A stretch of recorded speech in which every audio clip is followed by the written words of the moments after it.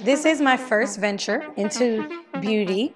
Feels amazing, especially to be doing it with the fabulous AJ Crimson. It's really something I've always been passionate about. So for me, makeup, beauty, all this stuff, lipstick, is something I've always loved. So I'm excited to start this new journey and embark on this new process with AJ. I started wearing AJ Crimson while shooting Power, essentially because my makeup artist, Anita Gibson, on the set of Power, uses his products. For me, as a woman, and also as a woman of color, sometimes you just have to celebrate all these fun, sexy, bright, and daring colors that maybe you've been told that you can't wear.